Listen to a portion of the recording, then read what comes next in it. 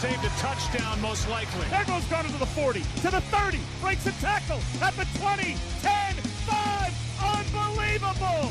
Touchdown! And welcome back to another episode of the Cool Your Jets podcast. We're your hosts, Ben Blessington and Michael Nania. Michael, Adam Gase did say before the season that the Jets will be playing meaningful football in December. And as you and I both know, this next stretch of 5 games will certainly be the most meaningful stretch of football that the Jets have played in the last decade. 5 weeks ago, before landing Trevor Lawrence, arguably the greatest college quarterback prospect ever. Michael, how are you feeling? Are you nervous? Or are you calm with how terrible the Jets played on Sunday? You know, do you think there's any chance that they can blow this and end up not picking first overall? Just how you feeling, man? I'm definitely feeling a little nervous, but overall, I feel really good about the future of this team. And I think if you've been following any of the tweets I've been putting out recently, especially on Monday, there's just a lot to be excited about with this team. And if they can cap it off and get Trevor Lawrence, it's just going to be the icing on the cake to a season that, despite the record, I mean, the Jets are developing a lot of really exciting young talent, and Joe Douglas is showing you, giving you a lot of reasons to believe he is the general manager that can turn this team around. So I'm excited, but at the same time, all these positive developments can get in the way of the Jets potentially finishing the job and getting Trevor Lawrence. The Jaguars are right there, making this really annoying and frustrating with their consistent losing as well. So hopefully Gardner Minshew can come back and save us some stress. But I feel really good about where this team is going, which is it seems crazy to say, considering the record, consistent blowout losses. But I mean, when you just look below the surface and see what they've been cultivating here on the roster, there's a lot of reasons to be optimistic, but it's going to be a really stressful last 5 games, because just one win is all it takes, and this could all be blown away. So I'm optimistic, but definitely nervous. It's gonna be a really stressful month of December watching these games. Yeah, you referred to Trevor Lawrence as the icing on the cake, and I'll put it. And while icing is certainly the most important part of the cake, I mean, you can argue that, but certainly the most flavorful part of the cake.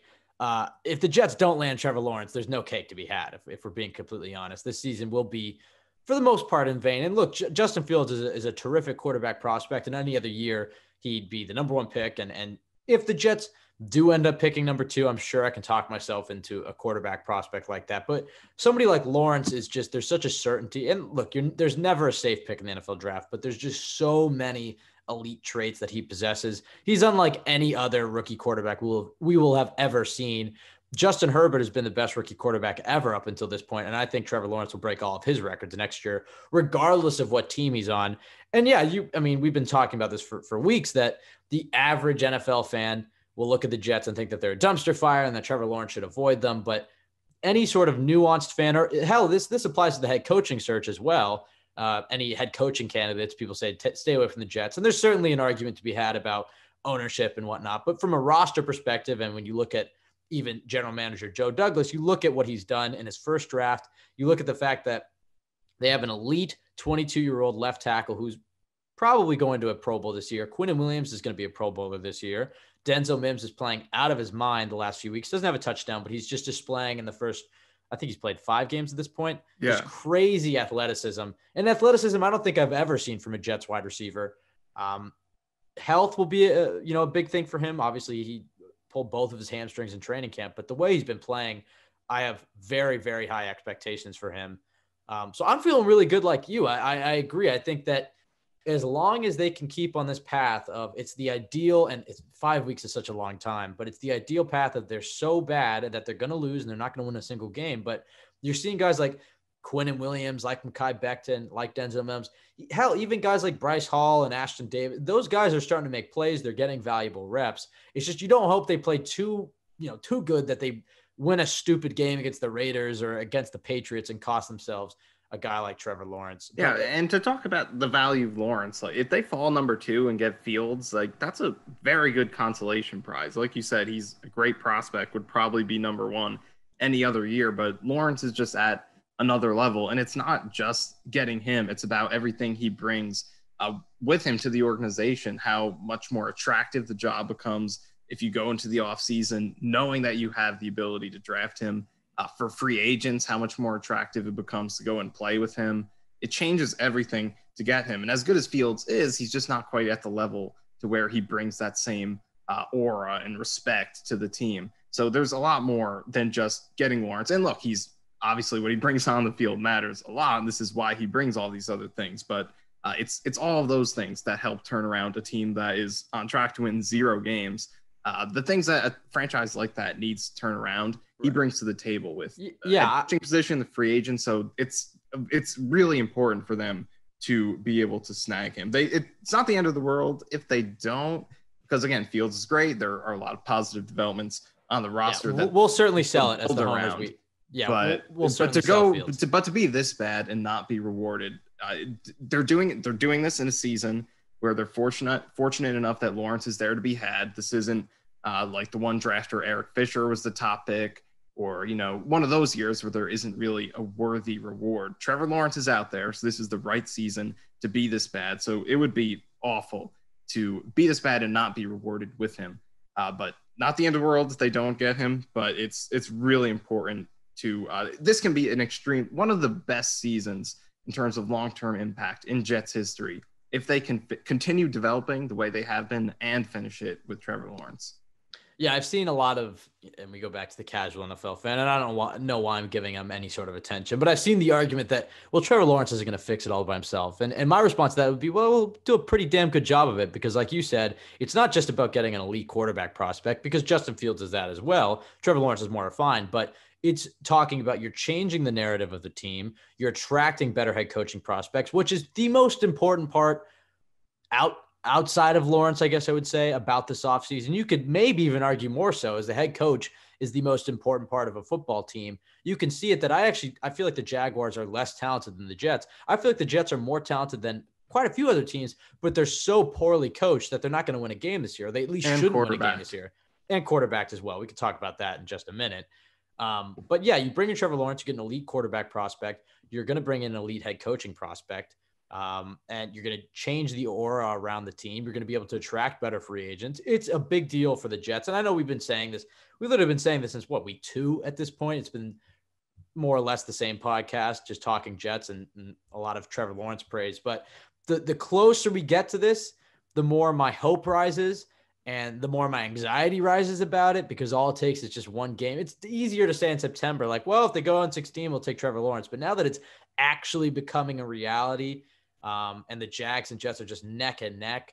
I mean, I don't even allow myself to watch Trevor Lawrence highlights. I'm not going to let the Jets get my hopes up just to crush them. But especially with Trevor Lawrence pretty much confirming on Saturday that this is his last season, as he's pretty much already done that, but saying it was his senior night and whatnot. I mean, this is it. He's going to come out this year. I think he knows that the Jets he's not going into an amazing team. The Jets are far from that. But as far as where you can end up as a number 1 pick as a quarterback, pretty damn, good situation. I mean, you look at what Joe Burrow ended up with at Cincinnati, Cincinnati, Ohio, no indoor practice facility, terrible O-line, questionable management and coaching. And then you look at the Jets and it's like questionable ownership for sure. But I really love the direction management has been heading in the last year and a half. We don't know about the coach, but presumably a new hot head coaching candidate. And you're in the world's biggest market. And if you win in New York City, if you win a Super Bowl for the New York Jets, I mean, you're going to make more money than Patrick Mahomes as far as your NFL contract and then everything that will come alongside with it. You'll be a superstar. And Trevor Lawrence is used to that. He's been a star since high school, but it will take his level of fame and popularity and marketability up tremendously. But Michael, you mentioned something, poor quarterbacking, and we got Sam Darnold back after a few weeks off with the AC joint sprain. It's been an injury-riddled season for Sam Darnold, and his worst season as a pro, and a season that me and you both thought he was going to jump out. You did write 100 Reasons to Believe in Sam Darnold. I think we've run out of about 99 of them so far. There's a small glimmer of hope that he could turn it around. I shouldn't even say small. I think he will turn it around somewhere else. I think he just needs a fresh start, better coaching. But I don't think he's going to hit the ceiling that we thought he was going to hit. What were your thoughts about Sam Darnold's performance on Sunday? Was it as bad as you're making it sound? Yeah, I think it definitely has reached a point with Darnold where With the Jets, I mean, like you said, he goes somewhere else. Maybe he turns it around. He's only 23 years old. And this is a league where we've seen teams are figuring out how to do a good job supplementing their quarterback. Jets aren't one of them, at least to this point. But he could definitely turn it around somewhere else. But with the Jets, the way he's played this season, I mean, he's got 7 games. He's missed 4 games over 2 separate stints. So the durability this season has been a problem. And when he's played, he's had 7 games and he hasn't had a single productive game, hasn't thrown for 2 touchdowns in a game, has only thrown for 200 yards in 2 of them. And one of them, he needed garbage time to get there. 4 straight games without a touchdown pass. And the support excuse isn't there anymore. There were plays in this Bills game. There was one where Jameson Crowder was wide open for a touchdown. The Dolphins game. I'm completely losing my mind at this point in the season. But there was the one play with Crowder wide open. I think anybody would be losing their minds if they cover the team like you do, writing an article every single day about arguably That's one of the true. worst. So I guess I do NFL deserve history. some slack, but there are plays. The offensive line this game looked, even with Elflein and Connor McDermott starting, it was pretty solid. There were a lot of clean pockets. He just didn't make plays from. The 2 interceptions he threw were just throws you cannot even think about trying. And they're the same mistakes he's been making his whole career. So this season, he's definitely been the worst starting quarterback in the league. Qualified starting quarterback. Obviously, he's better than backups, guys who've come in as emergency starters or whatever, rookies. But in terms of guys who are their team's, number 1 starting quarterback came into the year, he's been the worst by a wide margin.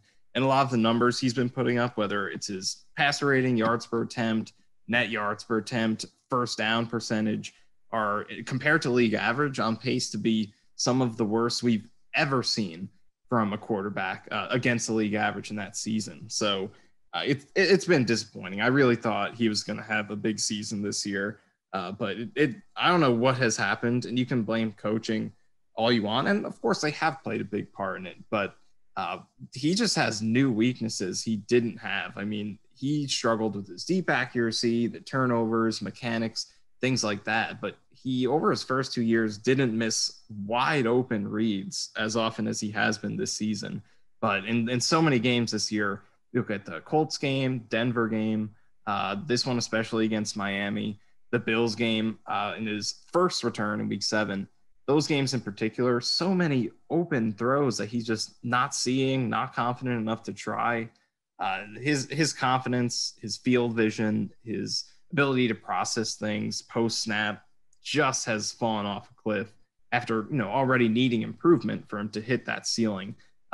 He's really, things that were weaknesses have become worse. Things that weren't weaknesses are now weaknesses. So it's whatever has happened. But at this point, his chances of being the franchise quarterback here are about as low as you can be without it being 0. But at this point, it doesn't seem like there's too much hope for him in terms of being the franchise quarterback here for the Jets. Yeah, I mean, it's sad to watch for Sam because he's been nothing but respectable and humble and easy guy to root for.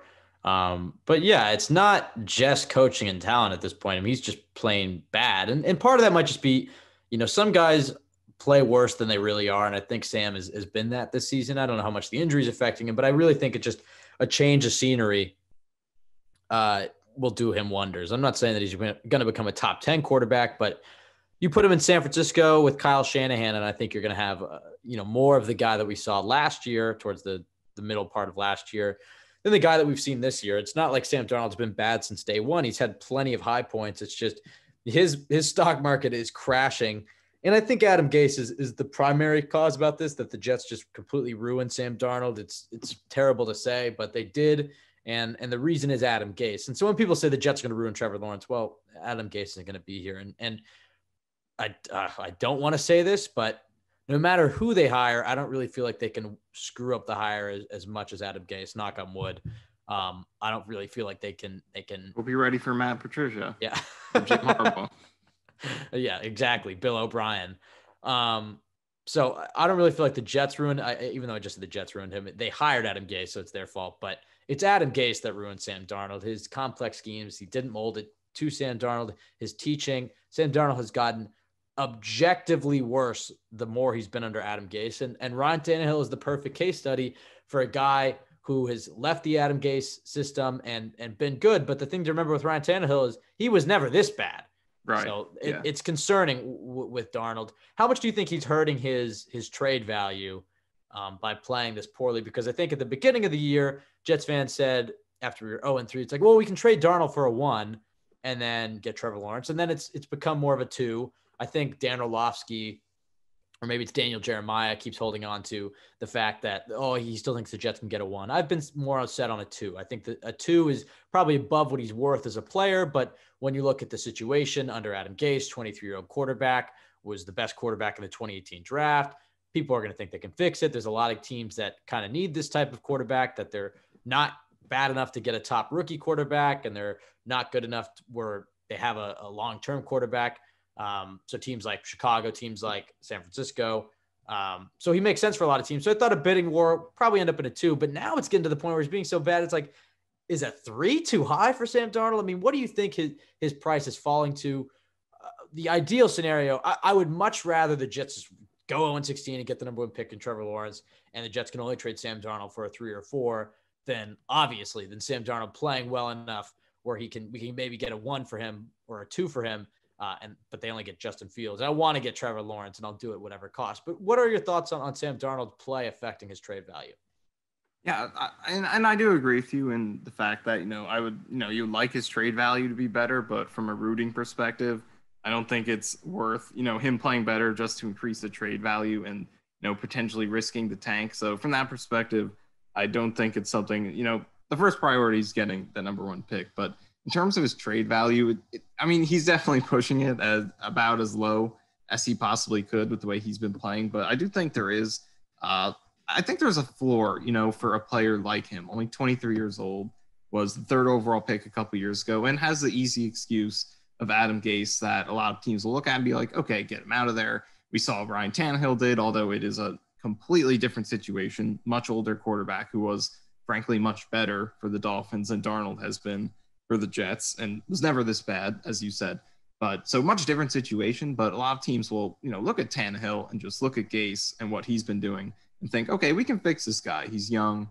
He's obviously really talented, even if the, performance hasn't been there. Physically talented, just has a lot to mentally and mechanically to fix. But I think a lot of teams will look at him and believe in their own ability to develop him. So as bad as he plays, no matter how bad he plays, I think there's probably a defined floor around that 3rd round range that I don't think he's going to go lower than, just because the value of the quarterback position, we see how much value teams place on it in the league today, how many quarterbacks fly into the 1st round of the draft, what they get paid when it does come time for them to get paid. So teams have a huge premium on the quarterback position. There are very few teams in the league that don't have a defined solution at a given time. Everyone's making investments. They want to be able to find their solution. And I think Sam Darnold is a guy you can look at as a really good wild card to take a chance on. So I think no matter how bad he plays, a 3rd round pick is probably as low as he can go. I mean, Josh Rosen had an atrocious rookie season, and it is different because he was a rookie. Darnold has 3 years in the books now, but Rosen got a 2 and a 5 after a very bad rookie season. And, he's validated that, not even, really struggling in Miami and not even playing this season. So he got a 2 and 5. And Adam Schefter, in a report, which was after the Broncos game in week 4, mentioned that as a comparison, a package that GMs around the league seem to think he'll get. And that was a while ago. Darnold has had a lot more bad games since then. But I think a 3rd round pick is probably, that would be my guess, that he would get a 3rd round pick. I think a 4 is too low. And again, he's playing really bad. So, maybe he does go that low. But I think for a quarterback who is a recent top 3 pick and is still younger or about the same age as a lot of guys who are either getting drafted or are rookies, I think teams are going to want to buy into that. So I think 3rd round is probably my guess right now. Yeah, I think there's still a chance that he could go for a 2nd. That's been the general consensus in my head, is that he will go for a 2. I think you're right. I think he's playing so poorly that he's going to fall to a 3. I think it'll be a 3 and then a 4 next year or something like that. I think that it'll be some sort of package, or maybe a 3 this year and a 5 next year. I don't think he'll just get a 3. I think a package of picks makes sense unless it's going to be a 2. But he's certainly going to have a market. But moving on from the quarterbacks, because that's all we've talked about to open up this podcast, let's talk about a guy who's been really exciting the last few weeks. We mentioned him a little bit, Denzel Mims. I asked you last week, your thoughts on how he's been playing, what type of receivers the Jets look to pair him with next offseason. But this week, I want to know what you've seen from him the last few games. He had 2 incredibly athletic plays that didn't end up counting, both in the end zone. Give us your scouting report on Denzel Mims. And then also, me and you were talking about this beforehand, because I'd said, I don't think I can recall the Jets ever having a receiver this athletic. And then I thought, well, how many NFL receivers in history have been this athletic, and not just athletic, but had the same level of skill? Because Denzel Mims has a trait that is very hard to teach. And we talked about it after they drafted him. It's that last minute separation. It's that ability to separate when the ball is in the air. If you notice, most of his catches, he's pretty much draped by a corner. So he's still working on the route running ability of creating 3 to 5 yards of separation before the ball is thrown. And the good news there is that that's something that you can definitely get better at. That's something that a year 3 or a year 4 Denzel Mims may be very good at. But right now he's winning with his speed and his athleticism. And then I think it's mainly instinct, but it's also technique. That last minute ability to separate, to high point, to track a ball and bring it down. He's displaying all of those things. What's a player comparison in the NFL? And talk about who that might be and why you're feeling so high on Denzel Mims, because obviously Mekhi Becton's been outstanding this year. We think we have a Pro Bowler with him, but maybe explain to our listeners why the Jets might have another future Pro Bowler, I should say, in Denzel Mims. Well, I'm going to steal this. I'm not going to claim this comparison. You brought it up before we started recording this. Joe Blewett has said it as well. But AJ Green, I think, makes a lot of sense. I just love what Denzel Mims has done so far. From a numbers perspective, there's so much to like. He's 3rd among rookies in yards per route run. He's 4th in receiving yards per game. And he's only the 8th receiver ever to start his career with at least 40 yards in his first 5 career games. So the consistency he's had playing in this offense with 2 of the worst quarterbacks in the league, probably the worst play caller or play callers, whoever is calling the plays, who even knows at this point in the league. Guys, it's not hard. It's not hard, guys. I mean, we've talked about this. Yeah, I call some 3rd down plays. 2 minutes. I just taking on 3rd down. I want to call it 3rd down. I love the inquisition that Rich Cimini and Connor Hughes put on Adam Gase, by the way, and it's only going to get worse over the next few weeks because it doesn't seem like he's going anywhere anytime soon. Yeah, it's going to be entertaining for sure. A good finale to send him off with, but with Denzel Mims, considering all of the obstacles. I'd like a classic, not to cut you off, but I'd like a classic Geno Smith, Ike Annampoli situation between Rich Cimini and Adam Gase. I would just love some of that. I mean, no, I don't want anybody to get seriously hurt, but I'm just saying, some drama, maybe some fists thrown. Didn't that just happen? It's through Zoom, though. It's through Zoom. It's through. Well, okay, maybe Adam Gase will just end the Zoom and then send him a mean emoji. That would be great. There definitely needs to be something like that. But back to Mims. Consistency in this offense with all the obstacles. So impressive. But to talk about what you were bringing up with what he does at the catch point, it's just this subtle ability to, once the ball's in the air, to be able to use his hands, defeat the hands of the defender, swat them away, swipe them away, rip his arm under, whatever he needs to do, the subtle movements to free himself up to be able to go up and play the ball. And he does such a good job of attacking it with his hands. He doesn't let it come into his body. Obviously, he made the one mistake in that Bills game, his debut, in which he did that once. But for the most part, you look at his Baylor career and what he's done with the Jets so far, he attacks that ball midair, has great hands, is able to – I think that's the thing that really separates him. There are a lot of receivers, specifically for the Jets, who haven't had a ton of good receivers, who catch with their body, don't attack the ball, but he has great length. He goes up, times it well, and high points it, and uses his strong hands to make a lot of great acrobatic catches. And I mean, the raw athleticism is there in terms of vertical leaping ability, the speed. He just has a lot to work with. And like you said, separation that needs to improve. You don't want every single one of your catches to be a jump ball. You want to get those catches where teams play off you and give you free catches because they respect your ability to beat them deep. You want to shake defenders off you and make easy catches so they press you up, then you can win deep. You want to have the all-around game going, and he does have the ability to do that. We've seen moments this season, and the raw physicality, physical ability with the quickness of his feet. He can be a great route runner. Just has a lot of subtle things with his technique to clean up before he can get there. But to be producing the way he's producing with still not even having that part of his game rounded out is so impressive, and that's what gives him the ability to be great. He still has such a long way to go with creating separation. He's really not open that often, but he's still open when he's not open because he can deliver in pretty much any situation. So, and the blocking too is a tremendous bonus that he adds. So I love what Denzel Mims has done, and considering what he's been doing in his, coming in midseason, was dealing with injuries, barely practiced, no preseason, come right into this terrible offense and be, producing like about a third of the team's passing yards, right, which is second among rookies behind Justin Jefferson, is incredible. And I definitely think he has a good chance to, at least be a very good number two, but the potential is definitely there for him to be a very good number one receiver for them. Yeah, and what a draft class that would be for Joe Douglas if he could land a Pro Bowl left tackle and a legit number one wide receiver in his first two picks as GM of the Jets. And I said this to Michael, and of course you want Joe to hit on rounds 3 to 7, he's not going to hit on every pick, but at least find some studs there, because that's really where the Jets have lacked. But even if Joe Douglas were to just hit on his first and second round picks,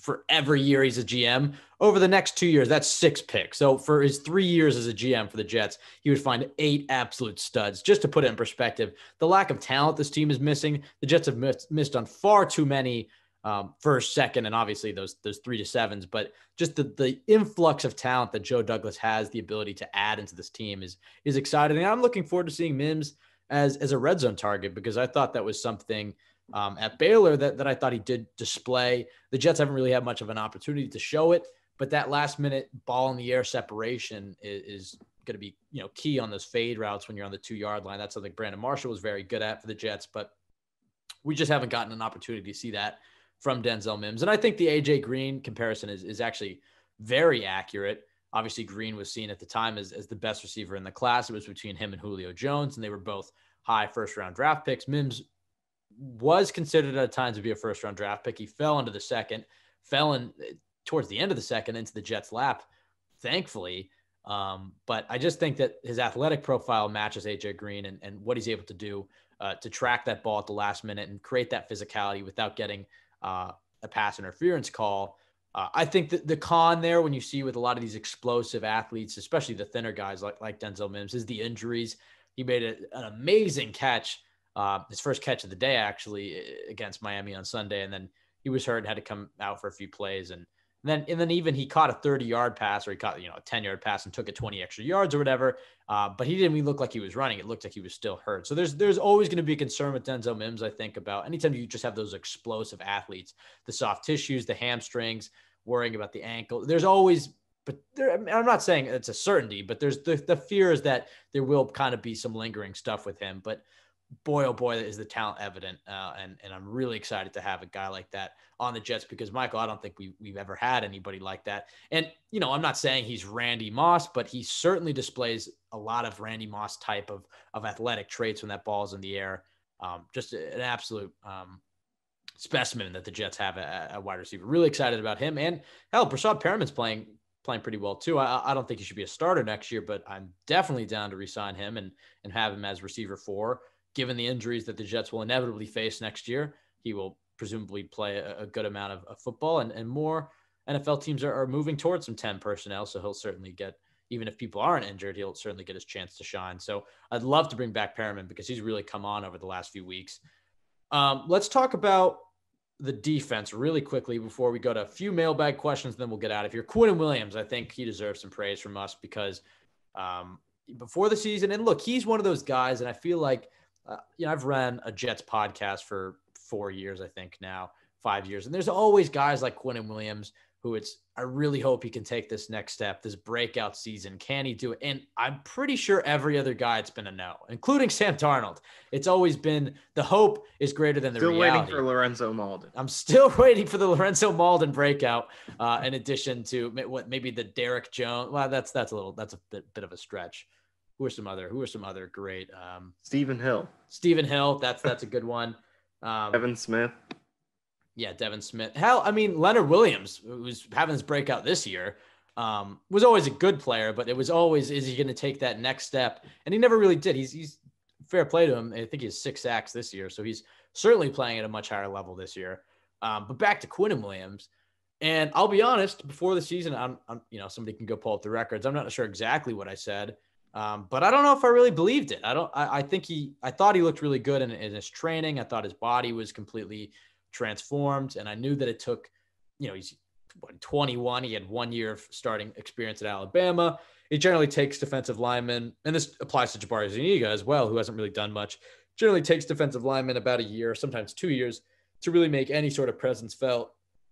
So I knew all those things. I think it's just generally I'm a pretty optimistic Jets fan, but every year I cheer for the team, and certainly this year we'll have added some wounds to my optimism.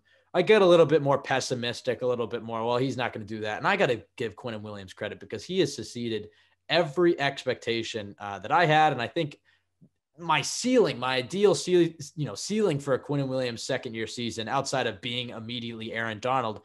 And you could make the argument that on Sunday he was Aaron Donald. I mean, he was virtually unblockable. Michael, talk about the growth and the development in Quinnen Williams. You noted it in his rookie year. He had plenty of flashes, but as you and I both know, hell, look at Sam Darnold. Flashes don't mean that they're a great player. It's the difference between a good player and a great player, and it seems that Quinnen's really made the jump from a good to great. Is there anything Greg Williams is doing in his scheme, the way he's using him, or is it just that Quinnen's just gotten a lot more comfortable in the NFL game to be producing like he's been producing and not being the invisible number 95 that we saw a little bit of, or I shouldn't say a little bit more of his rookie year? I think he's definitely just bringing everything together here in his second season, because from a scheme perspective, they're still running. I mean, they still have a bad edge rush that isn't, forcing quarterbacks to step up into him for production. They still have a bad secondary that's allowing quarterbacks to get the ball out earlier, and they're still running a lot of stunts, but he's producing on those stunts by just flat out destroying people. There was play in this Miami game and a similar one in the previous game against the Chargers where, all he's supposed to be doing is crashing down on a stunt to open up room for somebody else, but he's just wrecking people and finding ways to get into the backfield and create damage. So he's just taken a big step up this season. He has, the technique was a big part of his game at Alabama, not just, the physical tools, the strength and the explosion, things like that, but he showed you so many, moves in his toolbox with the Crimson Tide, as a pass rusher and in the run game. And now we're seeing it here in the NFL. We didn't see too much of it last year. He mostly relied on his power to win, but we're seeing his rip move as a consistent weapon. We're seeing him, just win in a lot of different ways. He's getting off the ball a lot more explosively and violently. And he's just doing a really good job this season in both phases. And I definitely believed in his breakout this season. I don't know if I thought he'd be this good because so far he's been a top 5 interior D lineman. He has a combined 54 pressures, stops, and pass deflections this season.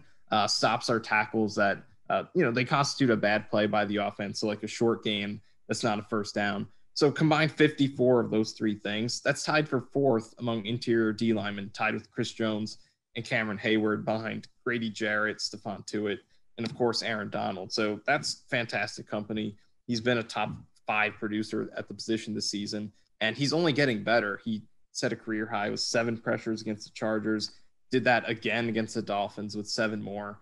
So he's in both, and in the run game, he's been maybe the best all season in terms of his numbers. Creating run stuffs have been pretty much number 1 throughout the season. He's number 1 in total stops among interior D linemen with 28 of those. And his pressure production in the passing game is now up to a top 10 to 15 level. He's 13th in pressures right now. And again, he's only getting better. So he's just been fantastic this season. I definitely thought he's going to take that step this year because there were a lot of flashes last season. And, it reminded me of Jamal Adams. In his rookie season, he wasn't necessarily a good player. And as a rookie, he made a lot of mistakes, but there were flashes where you could see he was very close to making a play, just an inch away from a pass breakup, from an interception, from a sack, things like that. And then he made up that small bit of ground in his second season and became a superstar player over his last 2 seasons with the Jets. And that's what Quinnen Williams has done. There were a lot of near sacks last season, plays where he was, if he just got off the ball a little bit quicker, he could have created more pressure, blown up the play a little bit more. And he's made up the couple of inches this season that he is missing last year. So in both phases, he's been absolutely dominant this season and one of the best defensive tackles in the game. So really great to see this pick panning out for them, especially with trading Leonard Williams. You lost a big impact interior guy, so they needed him to make up that void, and he's doing it. So this is working out really well for them.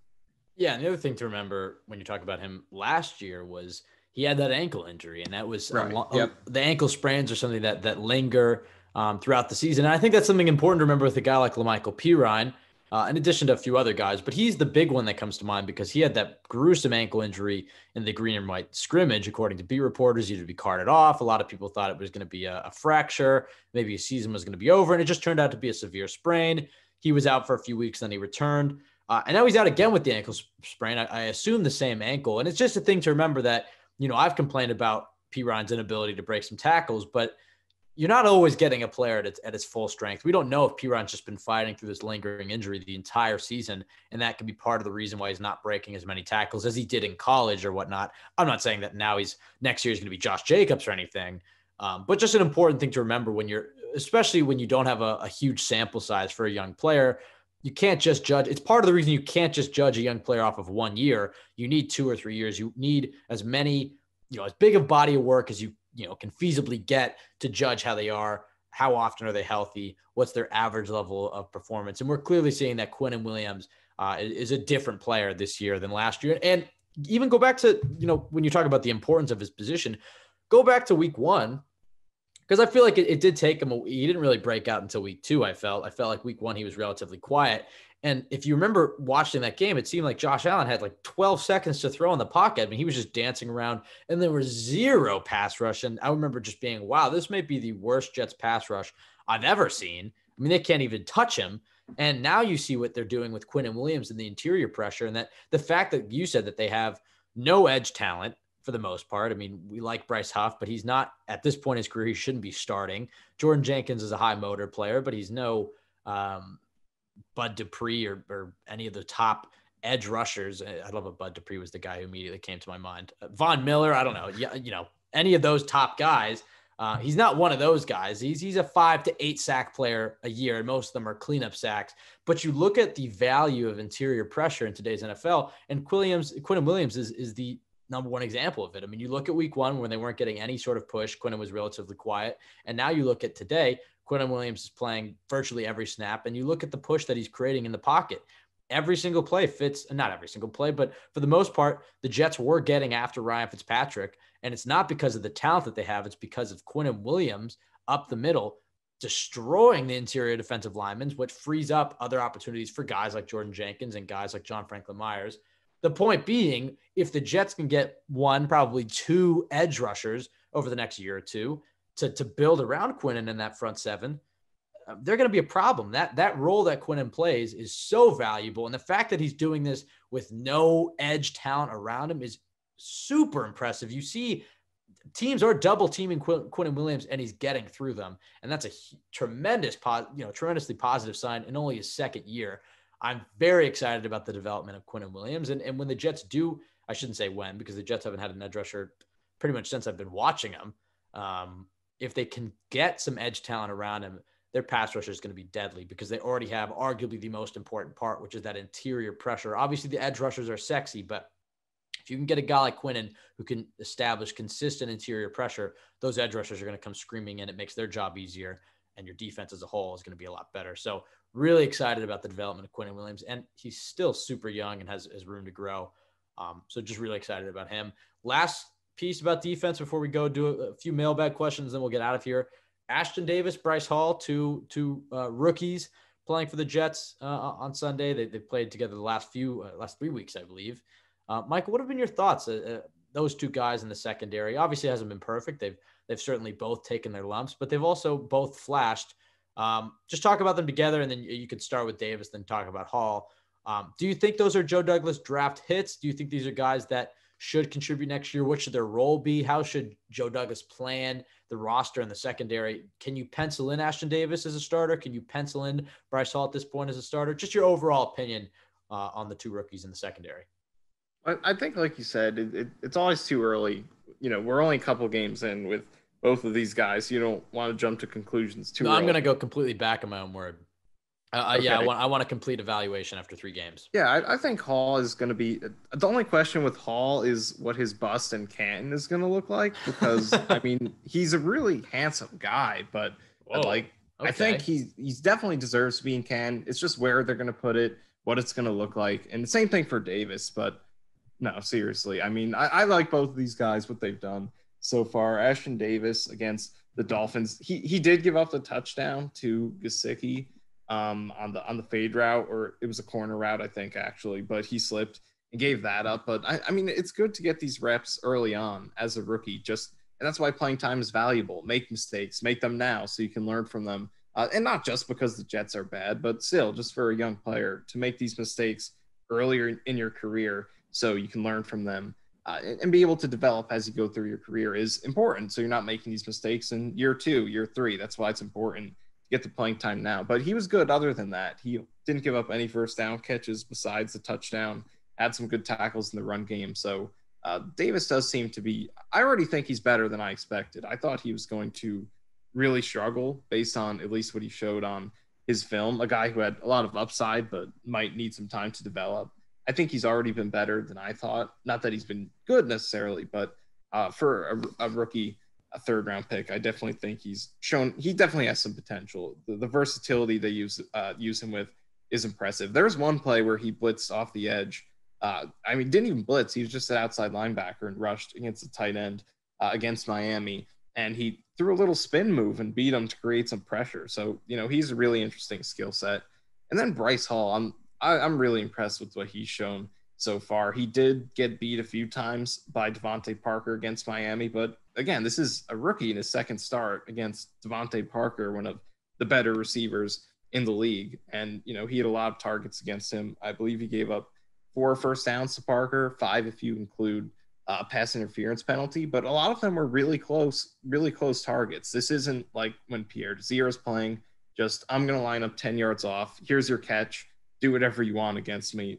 Bryce Hall has been right there in these first 2 games against first 2 starts against really good competition with first Chargers, Keenan Allen, Mike Williams, and now Parker at the Dolphins. So even though the production in this game against the Dolphins wasn't great, he was right there in a lot of those throws, and his instincts, technique all look really good. There's one sack by Quinnen Williams in which Hall, broke on – Fitzpatrick tried to get the ball out quickly on a slant. Hall read it, broke on it, shut it down. That bought time for Quinnen to get the sack. So there have been plays like that have been impressive. He had another pass breakup in this game, another tightly contested forcing completion on Parker. So I like what Bryce Hall has shown so far.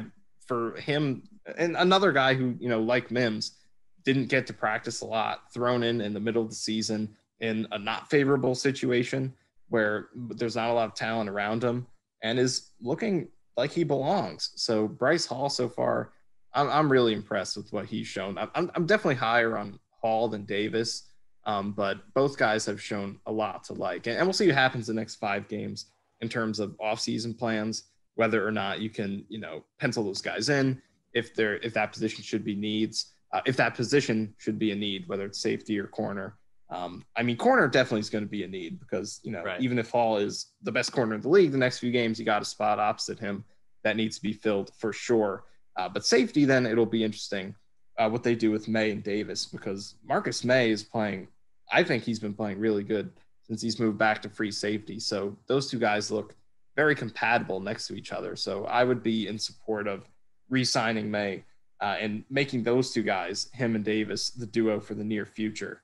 But at cornerback, you definitely have a second position to fill there, even if Hall continues playing really well. Yeah, absolutely. They're going to have to do something at corner, probably a free agent and a draft pick. And then you give Bless and Hall an opportunity to battle for that other starting job, just because there's so many other holes in the team. If you were to rank the rookie, and you look, they need 3 years to actually know how they're going to be. But so far, I thought you walked back on that. We're oh, sorry. Okay, wait. Their entire I'm careers walking right now. Okay, I'm walking back on my backtrack. Are you following? Okay, can you write this down? We're gonna have to. Am I moving too fast put for a you? guide here. If you were going to rank the Jets rookies at this point, obviously Becton and Mims, I'd say let's do it in tiers. Becton and Mims, I think you can say, well, Becton's probably in tier 1 by himself, but let's throw him and Mims in there as far as guys that I'm pretty certain are going to be blue chip prospects for the Jets. Then there's that second tier, and that includes Mann. You could probably throw Hall, Pirine, and Davis in there as guys that we don't know if they're going to be long-term starters, but they at least seem like they can play in the league. They might at worst be backups on this team. And then after that, there's Zuniga, Morgan, and Clark in my mind. And I didn't really go in order there as much, but as far as guys who we really haven't seen at all, we saw a little bit of Zuniga. We have no idea what they can be. They can be complete, absolute, Jeremy Clark, Dylan Donahue level of bums, or they could be able to play in this league. So what are your thoughts on how you shuffle Joe Douglas's first draft class? Obviously, we know the first 2 picks he absolutely nailed. What are your thoughts on the other set of picks and how they fit into the Jets' future?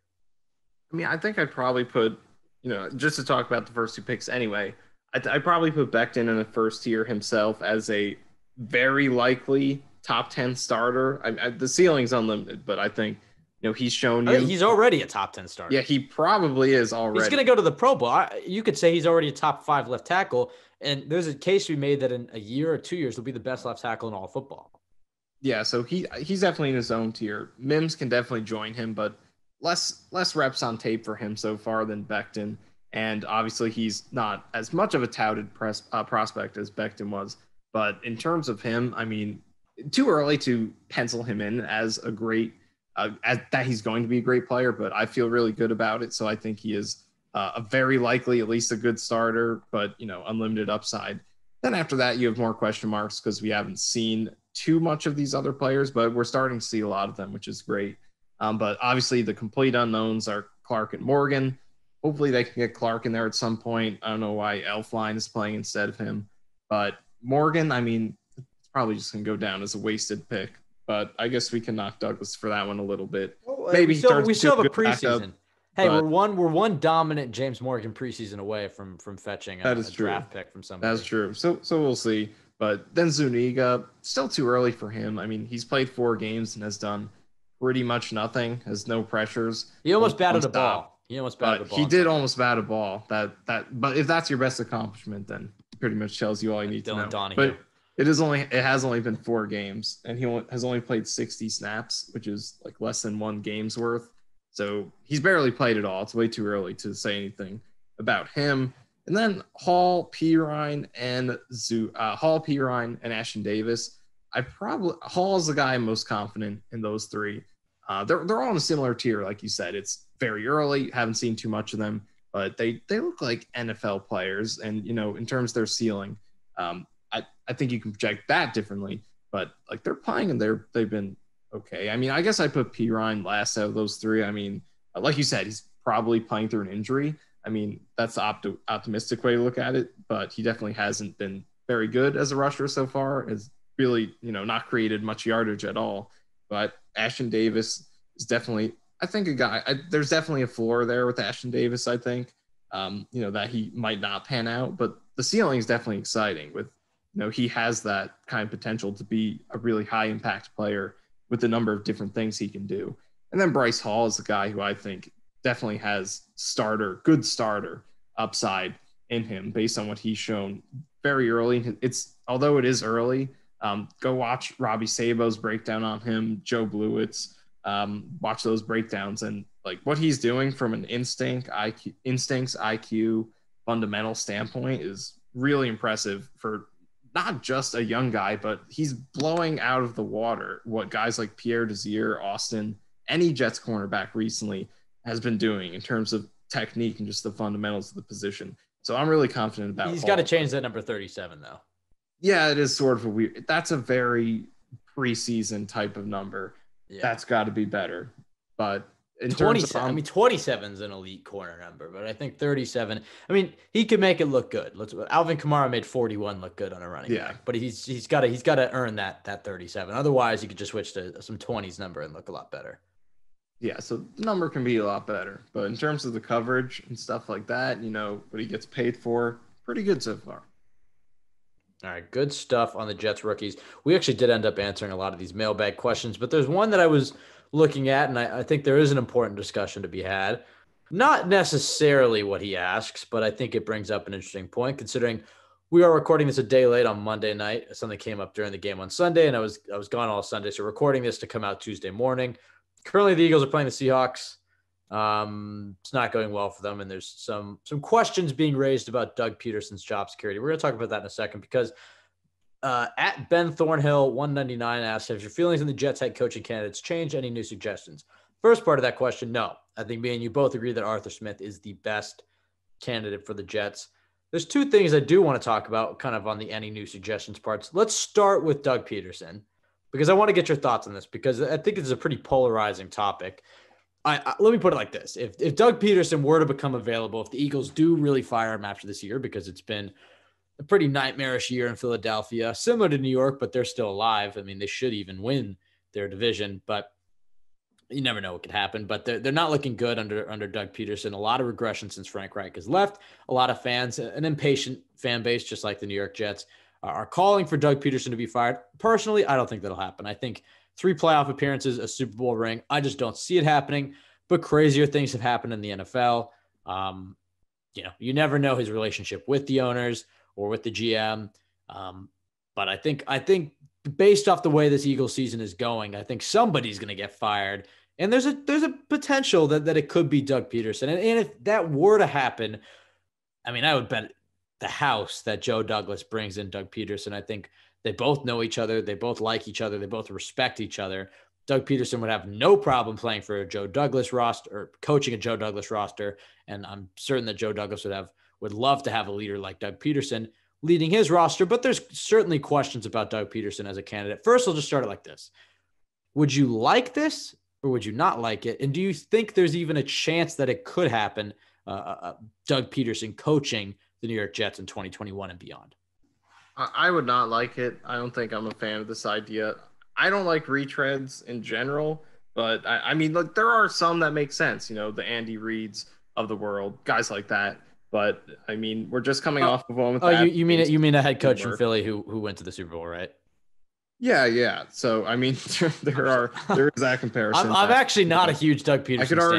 I could already see the beat reporters pointing that out. I mean, the last Eagles head coach that got fired, who went to the Super Bowl, he turned out pretty good.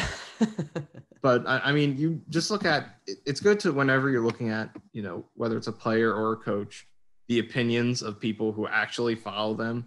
And you look at Eagles reporters, fans, even like unbiased, some NFL writers, film analysts out there. Doug Peterson is not a popular guy right now.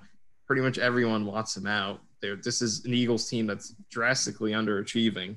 And, Carson Wentz is regressing under him. So if we can blame Gase for Darnold regressing under him, we can blame Doug Peterson for Carson Wentz regressing under him. So I don't think there's much to like about Doug Peterson right now. A couple of years ago, obviously he looked great, but 2017 was 2017. Yeah. This is 2020. Adam Gase went to the Super Bowl with Peyton Manning.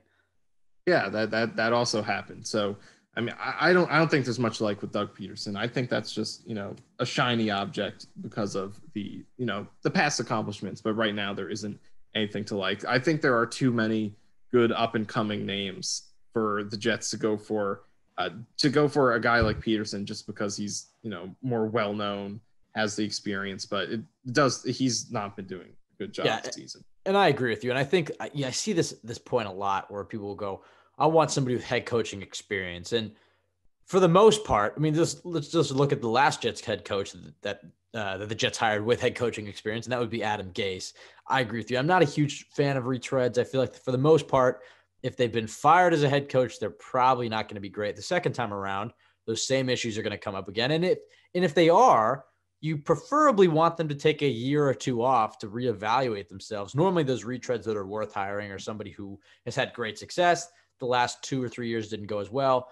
Give them a year or two, and then they can come back. Those are the really only sort of success stories as far as retreads. I mean, Andy Reid's an outlier, of course, but I agree with you. I don't necessarily look at having been a head coach as a must, need. I think you can be a leader and still be an offensive coordinator or a defensive coordinator. There are born leaders in this league that work with players, interact with players every single day. And those players can attest, and people in the building can attest that this guy is a leader. This guy can be a head coach. So you don't need a guy to be a head coach. I have a sneaking suspicion, because obviously I would love Arthur Smith, but I do have kind of this inkling and this is the second part of what I was going to bring up, that the Jets are going to hire a college coach. And I just kind of have that feel. I mean, look, the ownership was really into it between Cliff Kingsbury and Matt Rule. They became how close to Matt Rule in 2018. Of course, it didn't happen, but clearly the Johnsons aren't afraid of hiring a college coach. They've been rumored to have loved Jim Harbaugh. That's still a possibility. And I could see Joe Douglas, going with somebody he believes can, we've heard him talk about how much culture means to him, and he wants somebody who can cultivate a culture. And despite what I just said about being able to look at a coordinator who is a great leader and interacts with players and that respect him, you can look to a guy who's been a leader of a college program and cultivated a culture there. Matt Campbell is a guy who comes to mind, and hire that guy expecting the same thing to happen in the NFL. Matt Rule and Cliff Kingsbury, who have both gone on to other teams and so far so good in building their culture. Michael, what do you think about that? Do you kind of feel the same way that the Jets might go to that college route? And if they do, would you be happy? Who are some of the guys that you'd be thinking of? Obviously, we're King Arthur. I think he's a slam dunk head coaching prospect wherever he ends up. But I feel like the Jets may not do what I want them to do. Not that I'm against them hiring a college coach, but obviously I want King Arthur. I have a feeling that the Jets might go another direction, though, that they might go with a college coach. That's just a hunch. And at the end of November, it's beginning of December by the time people are listening to this, with about 5-6 weeks to go before we start seeing the initial interviews. What are your feelings on this, and who are some college coaches you'd be intrigued by? I think it definitely is something they could do. Like you said, culture seems to be a big priority for Douglas, as it should be. It's very important, especially if you're a maybe winless team trying to return your organization around. So I could definitely see him going for a college head coach, who has experience being a head coach, even though, like you said, it's not necessarily a necessity, but it can be an asset, depending on what you're looking for. But I could definitely see him going there. Matt Campbell's the hot name from Iowa State, although I'm not sure if he wants to leave college and come to the NFL. Seems like there are other rumors about him maybe staying in college already. Pat Fitzgerald was mentioned from Northwestern, but I could definitely see them going that route. And the success that Matt Rule and Cliff Kingsbury have had this season definitely paves the way for that to be a route that I think teams will look for more often. And of course, Rule's Panthers aren't necessarily the best team in the league, but I mean, the job he's done has been really impressive. The Panthers had a roster that was, maybe the worst in the league, and they've been extremely competitive. Even though they're 4-8, they've lost a ton of close games against really good teams. Barely lost to the Saints, the Chiefs. They played a lot of close, really good teams really well. They have the hardest schedule in the league. So the Panthers have looked really respectable. Kingsbury's gone into Arizona and brought a very unique style of offense to the pro level, and it's been successful, and he's developed Kyler Murray. So those two guys have definitely come up and really paved the way, I think. And then also in Carolina, you've Joe Brady at the offensive coordinator spot, who's, doing a really good job with Teddy Bridgewater, Robbie Anderson, managing that offense without Christian McCaffrey. So there are a lot of college coaching, guys coming straight up from the college ranks, being successful in the NFL. And year after year, the two sides of the coin come closer and closer. The NFL becomes more like college. Instead of molding the players to the professional into the professional sport, they're molding the NFL to be more like college. So it's easier, for players to adapt. So the two sides are becoming a lot closer, and success stories like that make it a a lot. It's going to be a very popular decision I think teams make this season to look towards the college ranks for not just head coaches, but also coordinator jobs as well. So I could definitely see Douglas going that route. Yeah, I mean, hell, it's the same sport. I don't know why people try to act like the college rank is so much different than the NFL. Obviously, it's a greater talent pool in the NFL, or a higher talent pool, I should say. But it's the same sport. And if you can coach, and you can coach well in college, there's a good chance you can coach, not all the time, but there's a good chance you can coach in the NFL. The other name that, I've seen floated around, I don't know if I'd love this. I'm not a huge fan of his. And I don't think it would even happen. But look, if the Jets were going to land Trevor Lawrence, maybe Dabo Swinney leaves Clemson and tries to make his jump to the NFL. He knows how good Trevor Lawrence is. That would be an opportunity for him if he really wanted it. But I don't know if I'd be fully in love with that. I think Matt Campbell right now is the best college coach that the Jets could hire. I think he will get an interview. I think he will be a serious contender. I think Joe Brady will as well.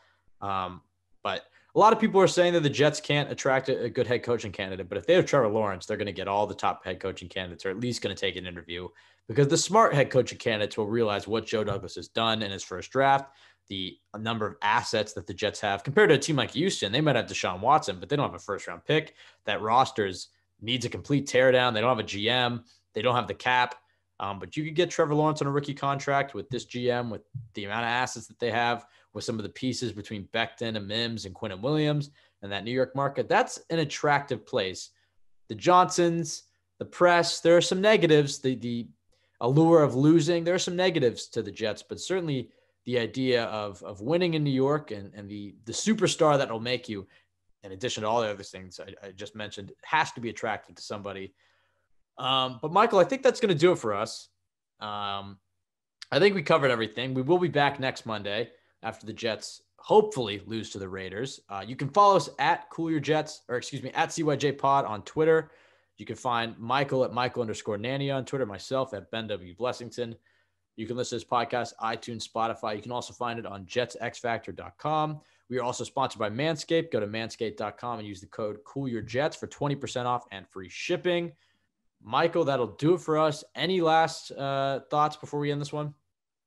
I mean, all I've got to say is that I feel really good right now. There's a lot of talent on this team that is looking really promising, like potential building blocks. And the Jets are fortunate enough to be in this position where they're having this nightmare season with the best possible reward you can ask for. To have the season any other year would be really tough without having Lawrence at the end of the tunnel. But with him there, if they can finish this job, you can't ask for a better piece to rebound from potentially 0-16. So I'm having a lot more fun with this than I should be for an 0-11 team. But I really like a lot of this roster, and there's a light at the end of the tunnel. As I said, every week we get closer. My hope is rising, and so is my anxiety. I'm not going to watch any Trevor Lawrence highlights. I'm going to try to keep my hope down. I'm not going to try to count my chickens before they hatch. But certainly it's looking more and more likely that the Jets could steal Trevor Lawrence, because who would have thought this would be the type of conversations we'd be having in December. And look, even if the Jets do steal a win, keep an eye on that Week 16 Jags Chicago Bears game in Jacksonville. I think that's a game that, especially if Gardner Minshew's playing, and hell, the Jaguars could win this weekend against the Vikings, but I think that Jags Bears game Week 16 is a game that could be very important for the Jets, whether or not they pick up an extra win. That Week 17 game against the Patriots certainly scares me, or they lose out. I think that could very well decide the Jets' fate. So 5 weeks, 5 very stressful weeks, but certainly the light. Get back healthy. We're depending on you. I will buy. I know I already said I'd buy a Pierre Desir jersey if they lost that game, but I will buy a Gardner Minshew jersey as well if they can pick up a win anytime here shortly. Oh, really quickly before we end this, very important topic, a grave topic, and something I thought I should bring to your attention. Braden Mann leading the NFL, at least in the fan votes, in Pro Bowl voting. I don't know if I agree with that. I know that's a slanderous take to make about Braden Mann. I know he's your guy. But I don't know if I think that I think he's been good. I think he will be a really good punter, but I don't think he's been the best punter in the league so far. What are your thoughts on that? I agree. He definitely hasn't been if you're the Pro Bowl punter, you got to be the best or second best in the league. And I don't think he's been close to that yet, but he's gradually improving and definitely getting there. I think since his first few games, he's probably been average to above average. He's getting better, and he brings value with the tackling, even the holding that a lot of other punters don't. So very promising rookie season. Punters can progress too. Lachlan Edwards did it. And he's doing the kickoffs. He's the best punter. He's doing the kickoffs as well. So because I remember he was a kickoff specialist when he first got to Texas A&M, and then Brant Boyer said that he thought that messes with your kick or your punting motion, but presumably just due to the Jets' injuries with Ficken and having Castillo, and then also the fact that he's displayed his abilities as a tackler, something valuable in the kickoff team. I agree. I think he will ultimately be worth that pick. I mean, 6-round picks, how many of them hit? And I think Braden Mann will be a stud. He's been solid so far, but best punter in the league, I think that's a little bit of a stretch. But I love to see it though. We're probably going to be well represented at this non-existent Pro Bowl with I think the Beck and Quinnen Williams, Braden Mann. I think it's going to be the Madden Pro Bowl, but I do believe that Mackay and Quinnen should both make it. You never know. They're on terrible teams, so maybe they get snubbed. But they certainly deserve it with their performance. As I said, that'll do it for us. Thank you so much for listening. Go Jets. 5 more weeks, and then Trevor Lawrence. Just keep losing. Keep the faith. And then the Jets will finally have their safety.